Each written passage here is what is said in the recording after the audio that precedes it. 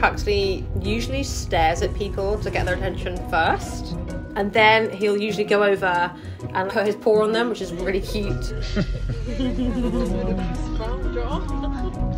And then if they stop petting Huxley, you get the eyes.